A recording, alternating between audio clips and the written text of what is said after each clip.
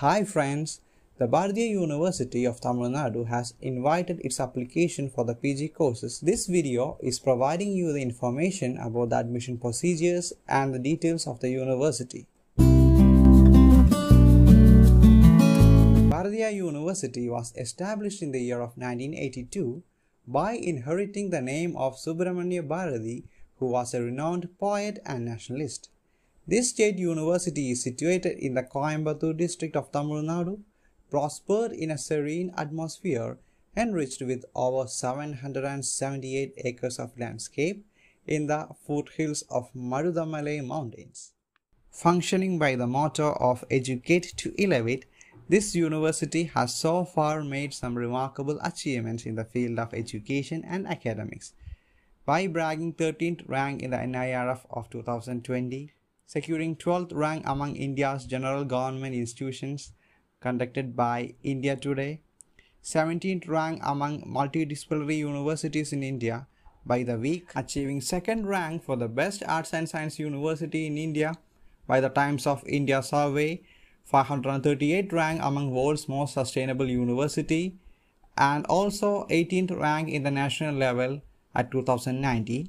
This university has 3 undergraduate and 58 postgraduate and PG diploma courses in total, along with the MPhil and PhD courses. There are 37 departments under 13 schools, and around 2,800 PG students and 1,067 research scholars are enrolled in this university. Let's check out the admission procedures for the PG courses. The admission to 37 courses are on the basis of direct admission mode, which is based on your UG marks, and the remaining 17 courses come through the entrance mode.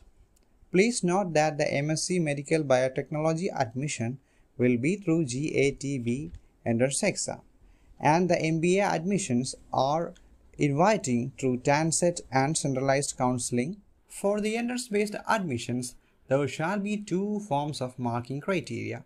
The total marks will be on 100, and among these 60 marks shall be on the basis of the entrance exam, and the remaining 40 marks is on the basis of the average marks that you have secured either up to the 5th semester or 2nd year of the degree program. Now let's move on to the payment methods.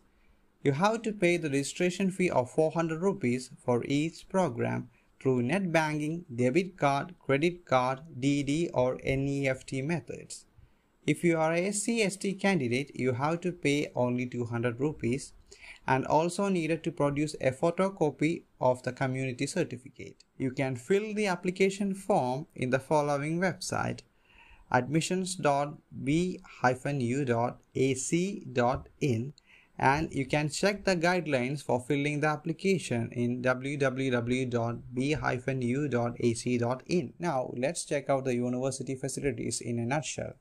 There are 5 men's hostel, 5 girls hostel and 1 international students hostel, and you have to pay 8,500 rupees for hostel deposit and 210 rupees as room rent and another 210 rupees for application fee. Also must be noted that other charges like electricity, water, etc. have to be paid separately, and the mess facilities are also applicable on divided basis. There contains 1 GB per second broadband connectivity in the campus.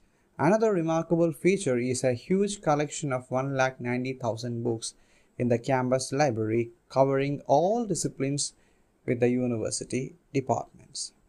Digital open access system is also helpful for using the IGNOU InflipNet facilities. My dear friends, do prepare well for the university entrance exams in these COVID days, and don't forget to subscribe if you haven't subscribed yet, and also keep following our channel for getting more updates regarding the university entrance exam.